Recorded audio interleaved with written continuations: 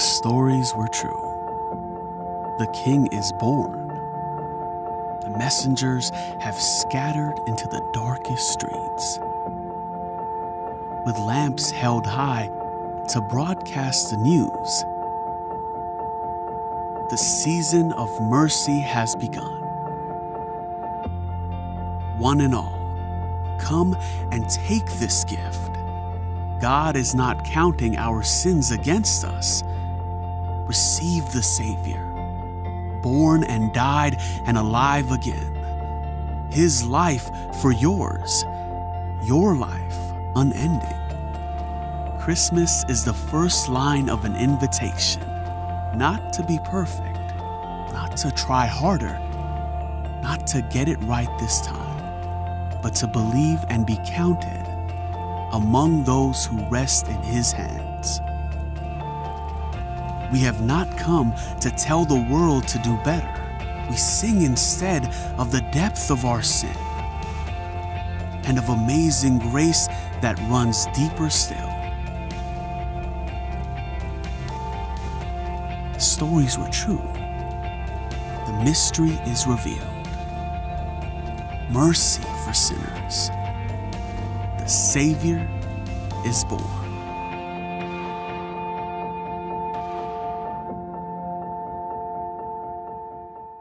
Welcome to North Shore Fellowship Online. I'm so glad that you're here. And I wish someone else was here. I wish your friend or your colleague or your coworker or a family member. So I'm asking you to share the link. Maybe send the link to a friend or just click share. Now, we are going to have a special moment today. We're going to celebrate the Lord in worship. We're going to hear His word. And I have a very special testimony that's going to blow you away. It really will. So why don't we prepare our hearts to worship Him? Let's continue to give thanks even as we move past the Thanksgiving season and into Christmas, New Year's, and on into the brand new year. Let's stay grateful and enter into His gates with thanksgiving in our hearts, and then right on into His courts with praise. Let's pray. Father, I pray that we can do that. And I pray that we could give thanks, as your scripture says, 1 Thessalonians 5:18. In everything give thanks, for this is the will of God in Christ Jesus concerning you. Allow us to be grateful. Allow us to enter into those gates with thanksgiving and into the courts with praise. And Lord, would you speak to our hearts? You know exactly what we need.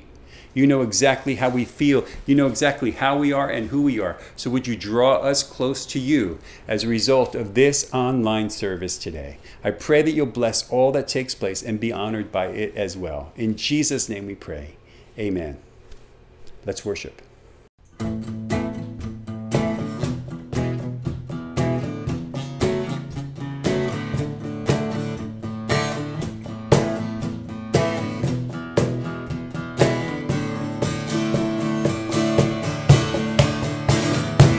Blessed be your name, the land that is plentiful, the streams of abundance flow. Blessed be your name.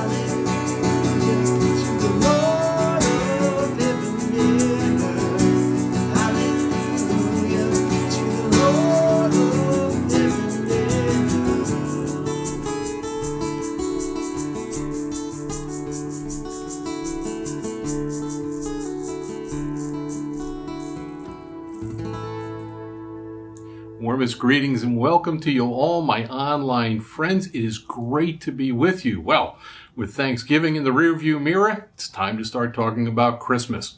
We want to invite you to come and celebrate the birth of Christ with us all month long. We're going to begin that with a special event on Saturday, December the 12th from 3 to 6 p.m. It's going to be at the Peninsula location, and it's a time we're going to get together for a tree lighting and a carol sing. What would be more Christmas than that? We're also going to be collecting coats for the homeless there, so if you have those that you'd like to donate, please bring them. We'll accept them there. We're going to have all kinds of things going on. We're going to have holiday music. We'll be singing together. We'll have the fire pit going, crafts for the kids. It's going to be a wonderful time. It is completely free. Everyone is invited. So bring your family and friends and come out and enjoy. Hey, if there's a problem with the weather on the 12th, we'll simply do it the very next day. I want to remind you along with that we are going to continue our partnership with Jersey Shore Rescue Mission. We are going to be collecting gently used coats, jeans, sweatshirts, anything that would be good for the cold weather, and we will be making sure that they get to needy families and homeless people in the area. We want to remind you that our small group meetings throughout the week continue on Zoom. Let me just touch on some of the highlights to remind you. For the ladies, on Tuesday nights, that Bible study will now be an Advent study for the season. They do have a new link, so if you'd like to join them, great chance to get in on the ground floor. You just want to make sure you get the right information. And also on Tuesday, just a reminder, the youth group, now that's 5th grade and up, are meeting now on Tuesday nights at 7 p.m. on Zoom. Got to get that link also. With Thursday coming up, now that we're past the Thanksgiving holiday, guys, your call will again be on. And because it's the first Thursday of the month, the marriage ministry will also be meeting. If you'd like to get together in a more live format, Facebook Live, 7 p.m. on Wednesday, Worship in the Word with Pastor Raphael and Allie. Great time to study the Word, to worship, and to pray. For our Sunday in-person services, just a reminder, at 9 a.m. we're in Peninsula Worship Service at Christ Church, and at 11 a.m. the indoor service at Bell Works in Homedale. For everybody online, of course, you should know this by now, but just in case, on Sunday, we premiere at 9 and 10:30 a.m. on both Facebook and YouTube, and the kids have their online call at 11 a.m. We do have online resources for you where you can get information and hopefully get questions answered. We have a website, we have a Facebook page, we have a YouTube channel. You can see worship, you can see sermons, you can share them with your friends. So do take advantage of the online resources that we have. Of course, if you don't want to have to listen to me every week and you'd like to get the information, if you would send your info to info@northshorenj.org, we'll email it to you a couple of times a week so you know everything that's going on. The thing we want you to know is if there's any question that you have, info pretty much works. It'll get that information in there and we'll be able to get you an answer. So I hope that you are all safe, happy, and well. Thank you so very much, and may God bless you all. Hi, North Shore Fellowship. December is fast approaching, and that means it's the beginning of the Advent season, where we look step by step towards celebrating the birth of our Savior. And man, I just wish that there was a way that we could get together as a church. Hi, honey. Hey, Tasha, what's up? I'm just putting the final touches on the North Shore Fellowship church-wide Advent devotional. Oh, that sounds good. It's a way for both campuses to be connected and for us to connect with the Lord and also with all of our people online. Well, turns out North Shore is here. Tell us all about it. Oh, hello. So, it's called A Courageous Christmas, and it comes with this booklet, and each day has a Bible reading or a devotional, and every week focuses on a different character from the Advent. And there is a chart here with stickers. And Stickers? yeah, stickers. See? I love stickers. Here, then that's for you. And a scripture memory card. And it's all contained, and there's some games and things like that in here too. Well, that sounds great, but I have one question. Yes. What if you're not coming out to one of the services? What if you're joining North Shore online? Is there a way that we can share it with them? Sure. Just send us your information at info@northshorenj.org, and we'll send you a hard copy, or we will send you a PDF if you send us your email address. The other thing I wanted to say is that this is not just for families. If you are home and you are alone, this is a great thing for you to do, and you can call a friend and meet up, every day or once a week to go through this devotional with them. I think it'd be really enriching. Sounds good to me. We'll see you online, church.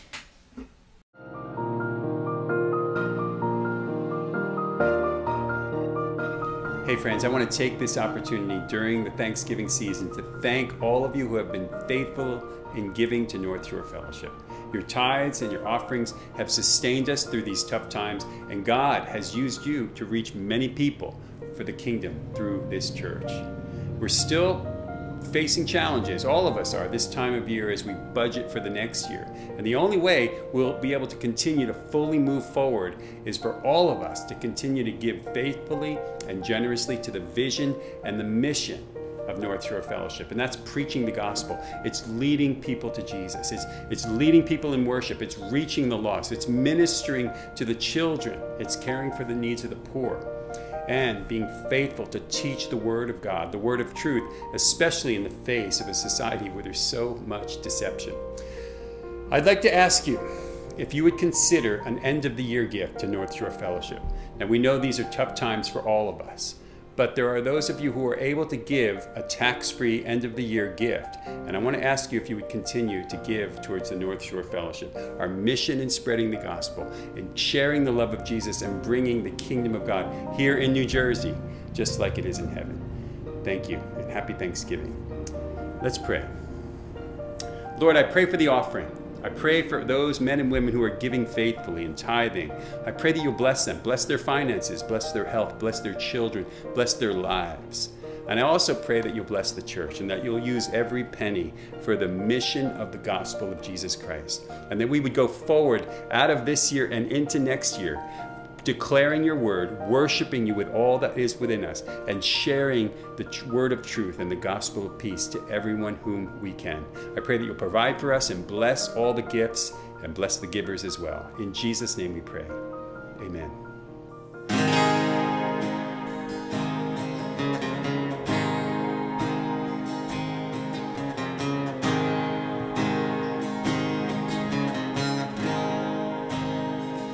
I love you, Lord.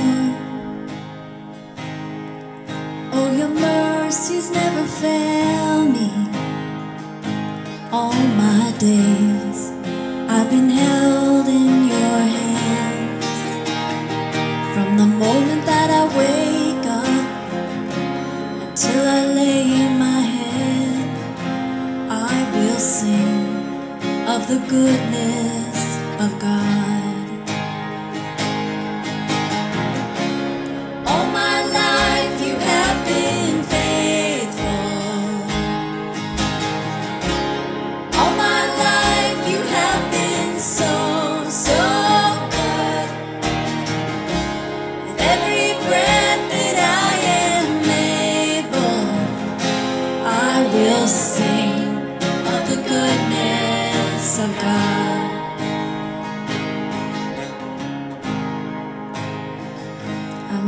Your voice,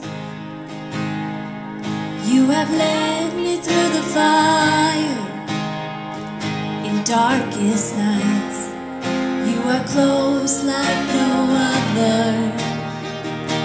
I've known you as a father, I've known you as a friend, and I have lived in the goodness of God all my life. All my life you have been faithful. All my life you have been so, so good. With every breath that I am able, oh, I will sing of the goodness of God. All my life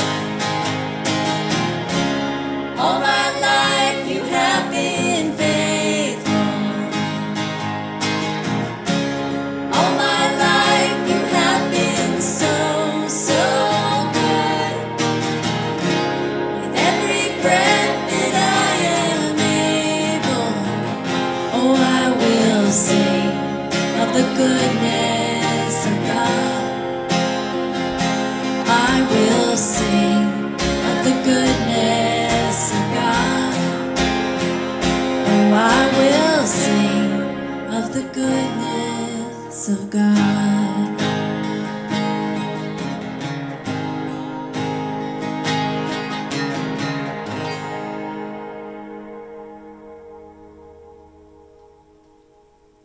Welcome, everyone. Let's pray.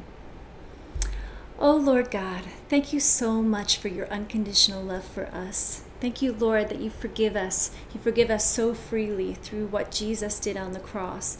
We're so grateful, God, that you have given us freedom in Jesus and that you've also given us your peace and your rest.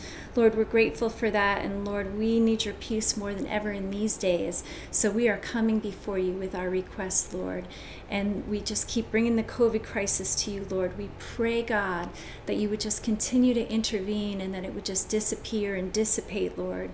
Lord, we are also praying about the unrest in our nation and in the world.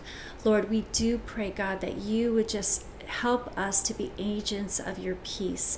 We just want to see peace in our nation, and we want it to be because of you, Lord. We are praying for revival. We'll continue to pray for revival, Lord. Lord, would you use us for revival in our country and in the world? Lord, we're also bringing before you the ones that are sick, Lord. There's so much healing that is needed right now, Lord. Would you just bring your healing, God? And Lord, for the hopeless and the struggling, God, would you just bring your hope? Help them to know that they have a hope and a future because of you, Jesus. We love you so much, Lord. We pray all of these things in Jesus' name. Amen. If you need prayer for anything, please reach out to us. You can email us at prayer@northshorenj.org. Well, friends, we're concluding the 10-month journey, Eyes on Jesus, which is a study of the Gospel of Mark. And we have been through it from the very beginning, the earliest chapters of Mark, until this week. We went past the crucifixion, past the resurrection, and then finally we are going to end our journey on these final words, a final commission from the Lord Jesus Christ. Now, when we end with the final chapter of Mark, which is chapter 16, we're faced with two endings. Some of you have studied Mark know that there's two accepted endings of the book of Mark. And here's why. The reason for that, there's a short ending and a long ending. The reason for that is that the earliest manuscripts, those documents, those scrolls that they found of copies of the apostles' writings, they vary in the length of particularly the Gospel of Mark chapter 16. And so when they are looking for ancient scriptures to build our Bible on, the Holy Bible, particularly the New Testament, they went looking for the earliest documents that they could find. And it's amazing the preservation of early documents that built what we know as the Brit Hadashah, or the New Testament. And so what they did is they found the earliest collections of authenticated writings. Now remember, we don't have original autographs of any of the books of the Bible. Autographs means the original handwriting from the prophet or the apostle or the writer, whoever it might be. But what we do have is very early copies of those writings. The earliest manuscripts are two. One is called as the Codex Vaticanus, and the other one is the Codex Sinaiticus. And these are very early writings, mid-4th century, meaning they probably existed or were written around 325 to 350 AD. Now that's relatively recent to the actual happenings of the New Testament. And remember, there's no modern presses at this time. Everything is meticulously hand-scribed and hand-copied. Other early writings that came about were compiled very brilliantly in an early collection called the Vulgate, or some people call it the Latin Vulgate. It's what we know as the Textus Receptus, the documents that the early versions of the New Testament were built upon. And this took place by a person by the name of Jerome of Stridon, known in Catholic circles as Saint Jerome. And he undertook this amazing project of getting all of the known texts in Latin and translating them meticulously and accurately into Greek. So many of our Bibles are built on his work. Others that probably more modern or the newer translations were able to access earlier works and were built upon the Codex Vaticanus or the Codex Sinaiticus. It's a lot of information. I took a course with Harvard University, and it was called the Christianity Through Its Scriptures. And you think I gave you a lot of information there. There are tons of volumes of information, which is the reason why there's so many debates about things like the first and second endings of Mark. And I don't want to get into those debates because they're well-founded, and there's wonderful people, brilliant people who believe in both sides or favor each of the versions, the shorter and the longer. Well, I did find in that course, what really amazed me, and I hope it amazed every other student and professor, is that there was a tremendous amount of harmony and agreement. The scriptures were so congruent, so consistent with one another for writers that didn't even know each other, were not even aware in some cases of each other's work or writings, and yet brilliantly harmonizing, synchronized to give us the truth of the divinely inspired Word of God. I am amazed by that. Now, back to the book of Mark, because we're finishing up today. And you'll see that your Bible may end in Mark 16:8. Other Bibles may go on to Mark 16:20. And why is that? Well, some people believe that the extension, verses 9 through 20, were probably a later writing, whether it was written by John Mark, who wrote the Gospel of Mark, or by Peter, whose story John Mark was telling. And some people believe Peter said, hey, let's not just end it there. With the resurrection, let's add some more of what Jesus did and said after the resurrection. No one knows for sure, but I'll tell you what.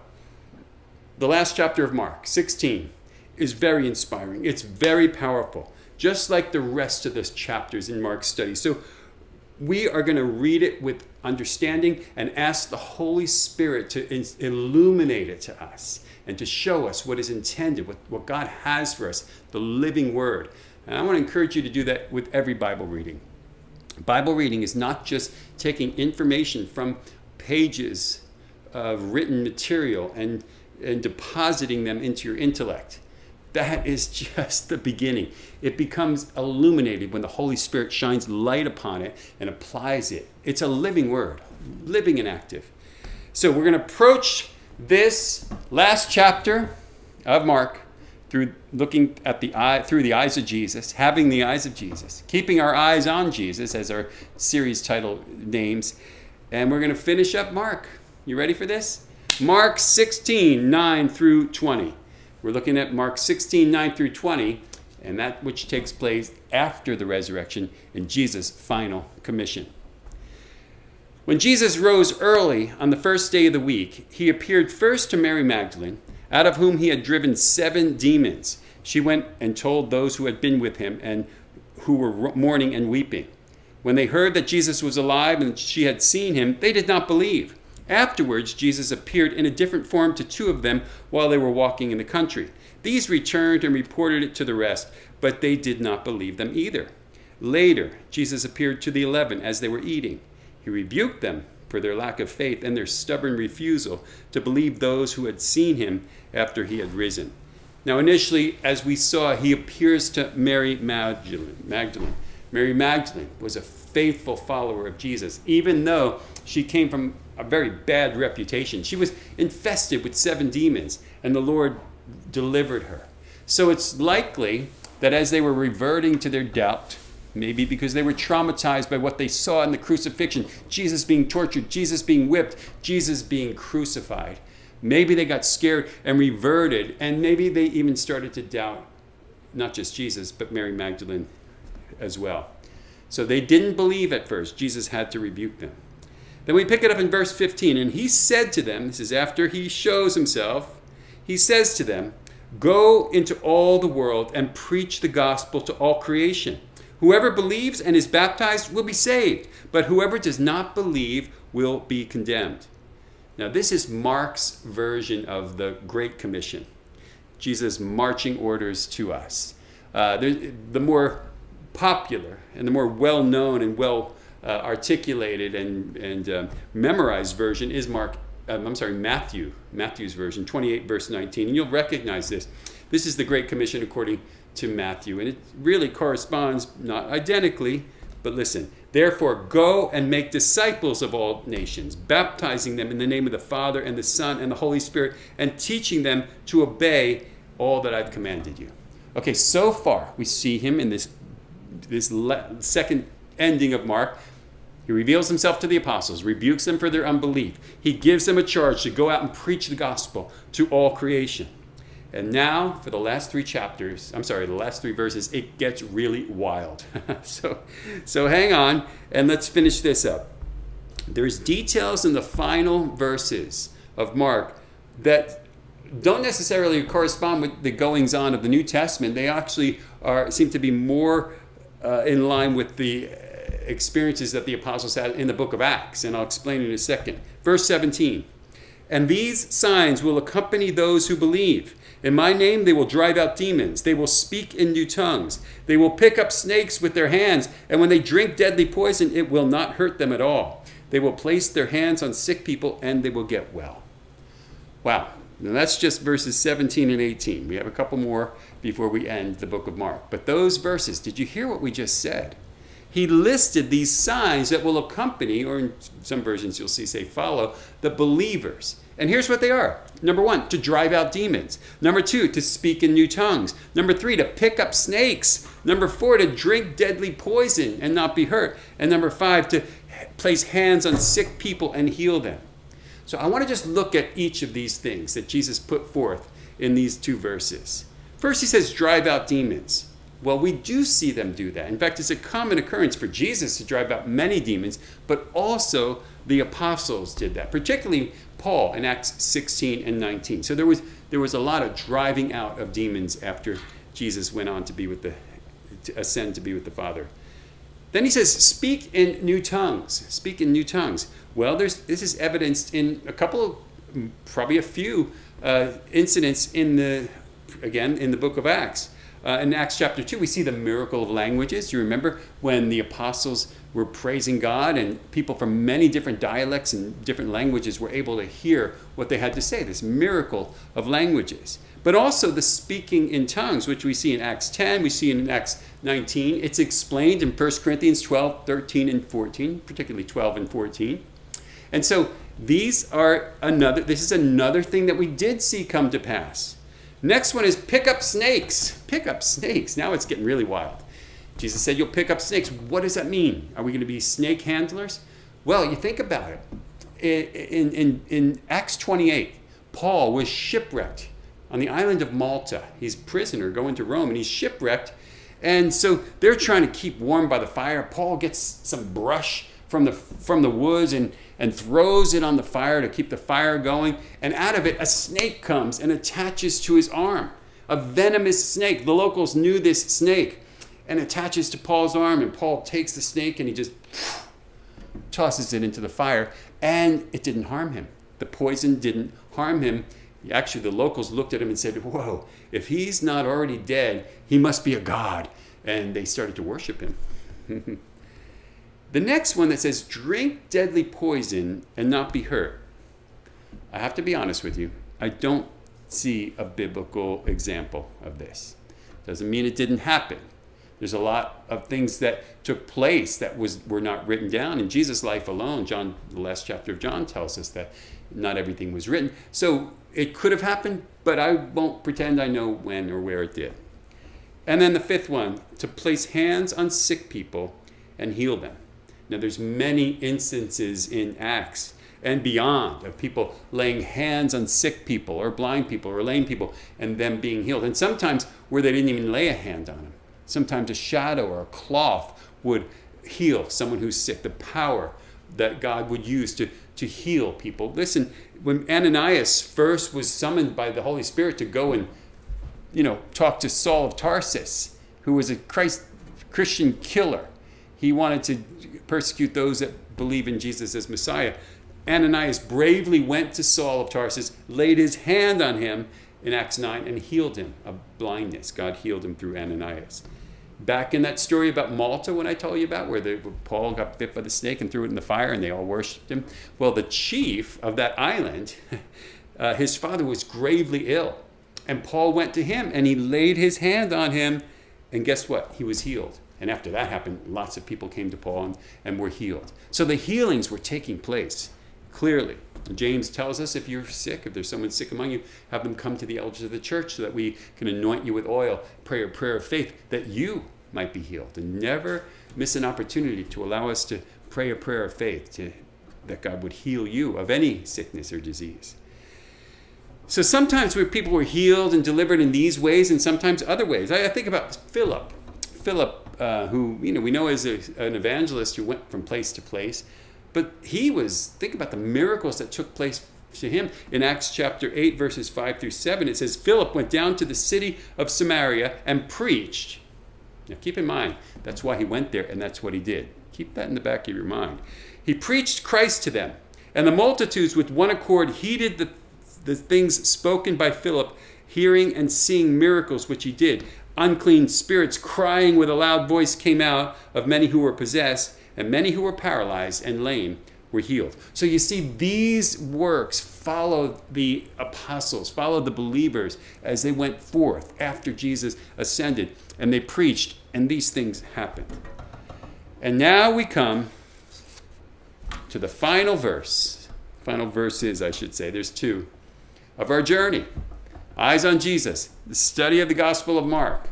We started in Mark 1:1, and we're going to end in Mark 16:19 through 20. How does that make you feel? Well, it should make you feel fantastic based on what I'm about to say. This is the final words that were given to John Mark as he wrote this gospel. Mark 16:19 through 20. After the Lord Jesus had spoken to them, he was taken up into heaven, and he sat at the right hand of God. Then the disciples went out and preached everywhere, and the Lord worked with them and confirmed his word by the signs that accompanied it. Amen. What happened? What did it conclude with? These things. It said they preached everywhere. The Lord worked with them and confirmed his words by signs that accompanied them. It's amazing. Jesus sent them out with the power that he invested and imparted in them to do, he even by his own words said, greater things. And many more people, thousands and thousands were affected. And we have to believe that thousands were healed and been delivered of demons and things like that. They went out with power. Now, just like Jesus used these methods and many more, so did the apostles after him. But there wasn't one set method for healing or casting out a demon. It was not methodology. It was responding in obedience and allowing God to do the work. There's not one method for praying for people to be healed. There's not one method for deliverance of a demon. There's not even one method for evangelism. There's not even one method for worship. What matters is what's in our heart and the Holy Spirit moving in us and through us and around us. You see, it's the Holy Spirit's job to do these miracles. And he does it when he wills and how he wills. It's not up to us, it's up to him. Our job, as we see very clearly here, is to preach the gospel and let God do the miracles. We preach, let God do his thing. In Jesus' final commission, and let's add commissions, not just with Mark, but let's throw Matthew and Luke in there as well. His marching orders, the final commissions, as we saw. Well, in Matthew, it said to go and make disciples of all nations. And what we just saw in Mark, it says, go into all the world and preach the gospel. And then Luke says to preach his name to all nations. And then in Acts 1:8, when Jesus is being lifted up in his ascension, he says, you will receive power when the Holy Spirit comes on you, and you will be my witnesses in Jerusalem, Judea, Samaria, and the uttermost parts. The uttermost parts. That's the commission. That's our job. Those are our last instructions, marching orders. But what about signs and wonders? When are they going to come? Where do they come? How do you make them come? How do you find them? How do you seek them? Tell me about signs and wonders. Well, I have a question for you. Should we follow signs and wonders, or should they follow us? Mark 16:17 says this in the New King James Version, and these signs will follow those who believe. You see, many Christians answer that wrong. Many Christians get it backwards. Many seek signs and wonders. They're seeking signs and wonders. They want to solidify their faith. They want to galvanize their belief in God's favor and power. But they never seem to see enough or experience enough of them to satiate that appetite for the proof of God's existence. And so they begin to doubt, and they struggle, and eventually that becomes unbelief. Friends, don't follow that trap. Don't seek signs and wonders. Seek Jesus. Do his will. Do what he tells you to do, and watch what happens. Again, that final verse of Mark, and this is in the King James Version, it says, Mark 16:20, and they went forth and preached everywhere, the Lord working with them and confirming the word with signs following. Signs following them, not them following signs. In other words, go and preach everywhere and let the Lord do his work. I know we all want to see God move mightily in our time. I definitely do. And we want to see miraculous signs. I definitely do. I want to see miracles. And I want to see them accompany us who are doing the work of the gospel and preaching the gospel. But the problem is, if we seek signs, we won't find them. Matthew tells us, seek first the kingdom of God and his righteousness, and then everything you need will be added to you or follow you. Sometimes people get it confused. And sometimes they confuse signs and wonders with supernatural gifts, because sometimes they're the same, but not always. Supernatural gifts imparted in us and signs and wonders that God does all around us, manifestations, they're not always the same. But some say, well, doesn't the Bible say to seek spiritual gifts? I've heard that before, and it's a very innocent mistake. But what's happening there is they're taking 1 Corinthians 14:1 and they're just changing one or two words. 1 Corinthians 14:1 says something like that, but it says to desire spiritual gifts. And desire is different than seek. You could look it up. Every version of 1 Corinthians 14:1, every major version will say desire, but not to seek. Not to seek spiritual gifts. In fact, 1 Corinthians 14:1 actually starts with something that it does say to pursue, and that's love. It says, pursue love and earnestly desire spiritual gifts. Pursue love and earnestly desire spiritual gifts. If you want to pursue something, pursue love. That's first and foremost. If you want to seek something, seek Jesus. And if those things are true in you, you're pursuing love, you're seeking Jesus, then you will love people enough to seek Jesus so much that you'll find yourself preaching the good news to those whom he wants to save because he loves them. And watch what happens. If you follow and focus these things, perhaps signs and wonders will follow. Well, that's what happened with the apostles and the believers in the early church. Seek the kingdom. Seek Jesus. Now, what about spiritual gifts? Because sometimes they're confused with signs and wonders, sometimes in the same category. I love the writings of A.W. Tozer. A.W. Tozer was a man that lived about 100 years ago, wrote in the early part of last century, very well-known theologian, and if you don't know, was a prominent leader in the Christian and Missionary Alliance. He's a Christian and Missionary Alliance pastor, and he was a writer, and he was a leader in the denomination, and wrote a lot and influenced a lot of what our doctrine is built upon. Now, our founder, Christian Missionary Alliance, is A.B. Simpson, a man that A.W. Tozer greatly respected. And he often wrote about A.W. Simpson's experiences, even with supernatural gifts. And one phrase that he came up with that's closely associated with our denomination is this: seek not, forbid not. Now, this is particularly talking about spiritual gifts. And in some ways, you can apply this to signs and wonders. Seek not, forbid not. What does that mean? It means you don't seek them, as we just clearly pointed out from 1 Corinthians 14:1, but you don't forbid them either.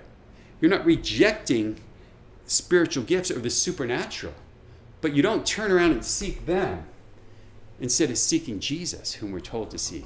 They follow. They follow. As we live our lives, God puts us in these situations. And I hope that happens more and more as the days get darker and the light gets lighter. But he puts us in situations. And in those situations, if we're obedient, just simply obedient to follow his simple leading. Now, I'm not talking about these great spiritual exploits, but you and I, as we go along our day, doing normal mundane things even, as we are obedient to the work and leading of God, and are willing to take a few simple steps of faith and keep our spiritual eyes open for what's happening around us, I believe this, that God will do amazing things. He'll do amazing things. And sometimes, even miracles. Sometimes, even miracles. I want you to listen to this short testimony of something that happened to Michael Matt, who is one of our worship leaders at North Shore West. And Michael told me this story, and I was so amazed and delighted of just a simple thing that happened to him in a parking lot here in Monmouth County. So give your attention to Michael as he shares what happened to him, where God did something fantastic, amazing. Hi, I just wanted to share a story and a testimony of something that happened to me today. With everything going on with the virus and confinement, a lot of things run through your head. You worry about bills and work and health, obviously.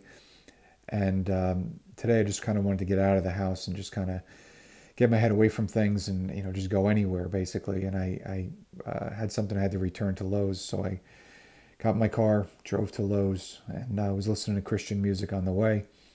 And just trying to get my head, off of all the things going on, and kind of praying in my head that things will get better. And I pulled into Lowe's parking lot in Howell, and as I made a right-hand turn into the lot, I noticed that there was a car in the middle of the intersection. It was just stopped. Cars were trying to get around it. And as I drove past the front windshield of the car, I looked in and saw a person slumped back in their seat. And the car wasn't going anywhere. So I pulled my car over. It was raining out, got out and kind of ran over to the car, was banging on the windows, and the person was unresponsive. I could see that they weren't breathing, and their face was kind of turning blue. A couple other people came over, and we were trying to get into the car, couldn't get in the car. We tried breaking the window, couldn't break the window. We got some cinder blocks, and I propped them up in front of the wheels because I noticed the car was in drive. And we were trying to get in the car. We yelled for someone immediately to call 911.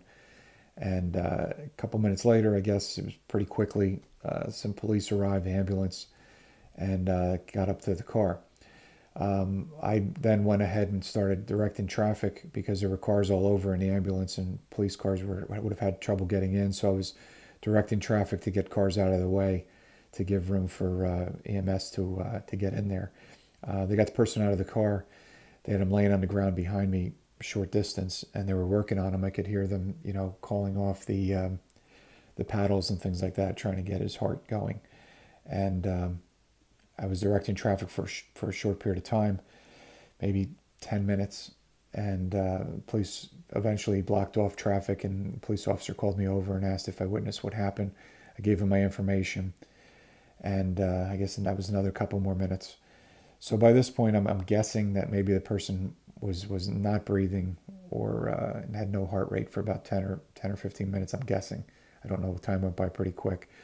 And I asked the officer how he was doing, and the officer said he wasn't doing well, that he wasn't breathing, there was no heart rate. And they must have tried the paddles, I'm guessing, maybe, 2, 3, 4 times. And I was pretty upset. I mean, he was right there on the ground by me, and it was pretty upsetting.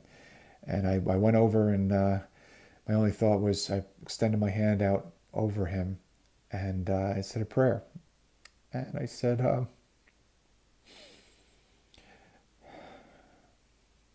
God, please don't let this person die. I said, Jesus, please intervene and breathe life into this person. Don't let this person die today. And as I said it with my hand extended, the person gasped for air.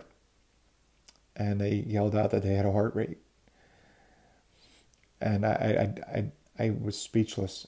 I just I couldn't believe that that actually had just happened.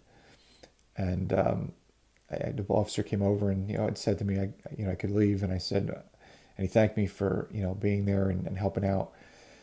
And I said, well, it's not me. It was, I just extended my hand, prayed to Jesus, and this person just breathed. That's not me. And the officer said, well, whatever it was, he's breathing again. So, I just wanted to share that story. I kind of walked away at that point. I'm hoping that the person's okay. They did put him into the ambulance. I don't know the outcome. I'm hoping he's okay. But, even if he was not okay, the thought that, I was there and prayed that prayer. And, maybe that gasp of air was that breath of life. Meant a lot to me. And I'm hoping it means a lot to him. I'm hoping he's okay. I kind of went into Lowe's after that, and some people were talking to me about it, and I shared the same story with them as I'm sharing with you. Some people believe, some people don't believe. If I could tell this story and have one more person believe that maybe was questioning before this, then that's a great thing. I thought of the movie. There's a show called The Chosen, and Jesus is talking to the woman at the well, and tells her to share her story. And so I'm sharing my story. That person was purple in the face, did not breathe for a good amount of time, no heart rate, no response to the paddles. And I put my hand out and prayed, and he gasped for air. So I thank Jesus, and I know I believe, and I don't think things happen for no reason at all. And I hope that this story means something to someone, and they take something away from it that is a faith in Jesus and a belief in Jesus. And that's it. Thank you. Wow, wasn't that amazing? I hear that story every time I hear it. I'm so much more filled with awe and how incredible that our Lord is. How amazing he can still be from someone who's just obediently faithful to follow the simple leading of the Holy Spirit. And I believe that can happen more and more to you and I. My hope is that it does. God is an amazing God. He wants to amaze us, and he wants us to do amazing things. If we humbly and obediently follow his will, I think there's no limit to the things that he can do through us, in us, around us, for us. In fact, as we close our study of the book of Mark, the Gospel of Mark, one thing is very evident to me as I've read this time, is how amazing the Lord is and how amazed people were by him. In fact, if you look at the Gospel of Mark, one of the labels you can call it is the amazing book of Mark, or just simply amazement of Jesus. In Mark 1:22, the people were amazed by his teaching, it says. It says in Mark 1:27, they reiterated their amazement for his teaching and his command of the unclean spirits. In Mark 2:12, it shows that people were amazed not only his healing, but the types of healing that he was doing, including the paralytic. In 5:20, we were amazed after Jesus healed the demoniac and the Gerasenes. In 6:2, remember this? People were amazed again at his teaching. In the same chapter, they were amazed that he's walking on water, which is really amazing. Mark 7:37, crowds had gone back, and because they were delighted and amazed at Jesus healing a deaf man. There's so much more. 11:18, 12:17, amazed at his teaching. 15:5, there's a new person that's amazed. That's Pilate. Pilate is amazed at Jesus' response and the lack of response when he wouldn't even defend himself. He was silent like a lamb. And then 16:8, we read this in the final chapter. The final verse of the first ending of Mark is this: so they went quickly and fled from the tomb, for they trembled and were amazed. God is an amazing God. God is an amazing God, and he wants to do miracles among us. He wants to use us in amazing ways. And what do we need to do? We need to be obedient to the things that Jesus commanded us to do when he left us to ascend to be with the Father. And so we close this series, Eyes on Jesus, and this journey through the Gospel of Mark by not just keeping our eyes on Jesus, but our ears to hear what he has to say as he leaves us with this beautiful commission to go forth. And here's what it says. Again, I repeat the last verses of Mark 16:20. And they went forth and preached everywhere, the Lord working with them and confirming his word with signs following. Amen. Amen. Let's keep our eyes on Jesus. Let's make disciples. Let's be his witnesses. Let's preach the gospel. And let's prepare to be amazed.